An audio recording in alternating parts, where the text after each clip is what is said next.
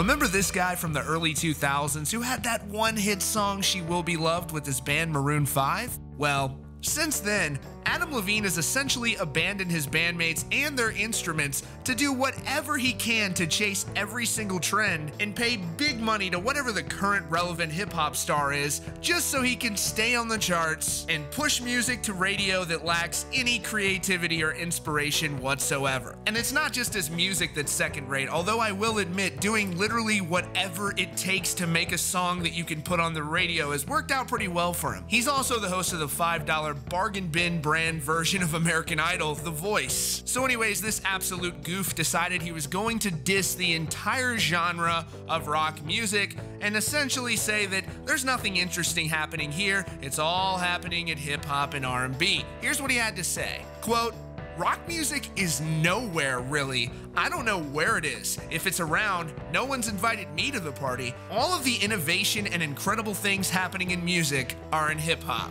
So obviously Adam Levine isn't exactly a credible source on taste-making, given the fact that he's spent his entire career just copying what everyone else does and then re-releasing a watered-down, uninspired version of the same thing you heard 3 years ago. As if that isn't aggravating enough, Maroon 5 has been selected to perform at the Super Bowl halftime show, where they're gonna stand up on stage with their instruments and pretend to be a rock band after Adam Levine has insulted rock music, and they're gonna take the place of a band like Metallica that's significantly larger than they could ever be, but for some reason the NFL has chosen to give people extended bathroom breaks for the halftime show over the last few years. But anyways, insert the good man Corey Taylor, frontman of Slipknot and Stone Sour, who was not going to let this stand and absolutely ripped Adam Levine to shreds. He said, "Just because you claim to have moves like Jagger doesn't mean you come anywhere close to rocking like Jagger. Tell that schmuck to go back to the